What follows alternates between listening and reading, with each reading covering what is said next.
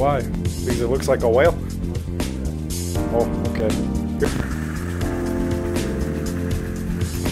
Oh, look at that. It moves. It moves.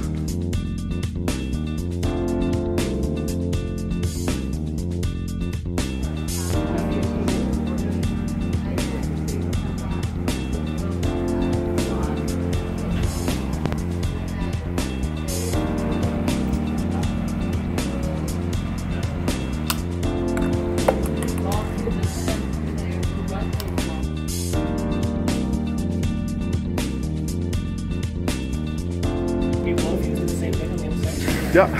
Okay, so here's our ball launcher running out of Arduino. We're using an airplane propeller and just a little standard RC wheel. And so I'm gonna hit the power. Hit the button whenever you're ready.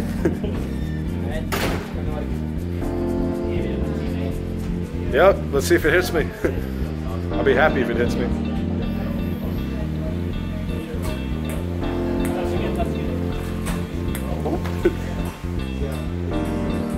Yeah, it only goes for a couple seconds. Just hit the button again.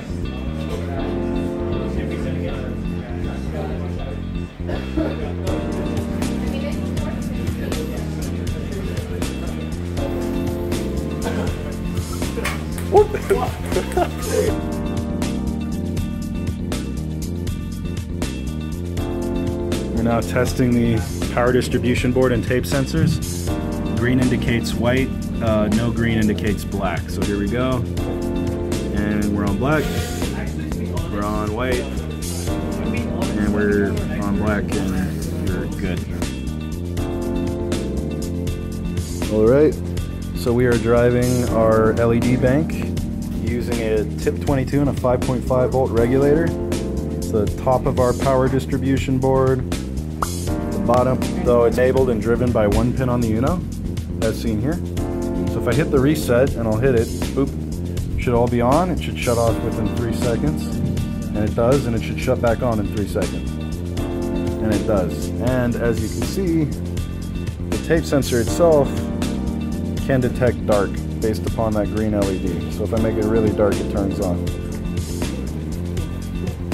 And that's our power distribution board. Take 2 of the tape sensor.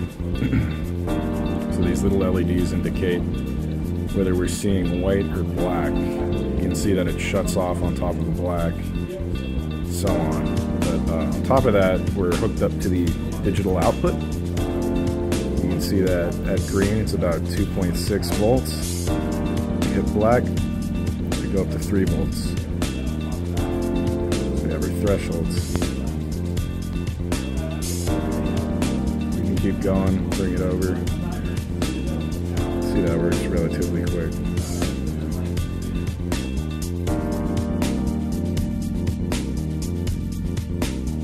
So we are testing our analog multiplexer.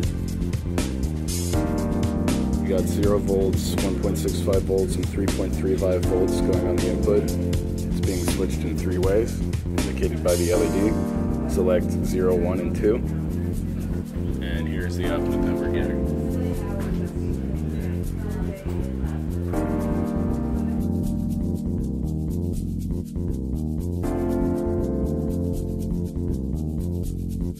All right, we have our motors going, running off the H bridge. What is it? Rear descent, 120 RPM. Snazzy. Okay, so we're gonna hit it, and basically, as you can see in the code, I'll look at the code first. If I open the port, that is, we'll look at the code. And you just saw motor stop. One more time. So we should be going forward, then we should be going 1 forward, 1 backwards, then we should stop. So let's do this again. Let's take a look at the motors, and both going forward, A forward, B backwards, and stop. That's our motors.